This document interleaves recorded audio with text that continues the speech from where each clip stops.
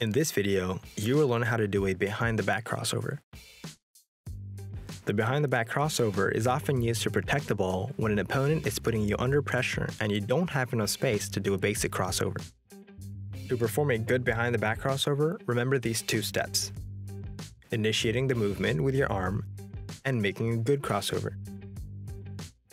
First, initiating the movement. After a standard dribble, put your hand on the outer side of the ball. Follow the ball with your arm in a circular motion while it goes behind your back, as if you wanted to put your hand in your opposite back pocket. Do not put your hand underneath the ball or you will be considered to be committing the violation of carrying the ball. Second, making a good crossover. As in a classic crossover, your crossover dribble has to be low and fast. Pass the ball lower than your buttocks.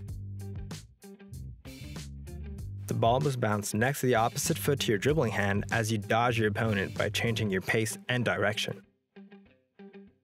Catch the ball with your weaker hand. When you're comfortable, start reducing the circular arm movements little by little to cross over even faster. To start, practice dribbling in circles and doing behind-the-back crossovers. When you feel comfortable doing this, cross half the court changing directions and practicing behind-the-back crossovers, first with your strong hand, then with your weaker hand. To master the behind-the-back crossover, why not practice with an opponent to get used to protecting the ball effectively? Over to you.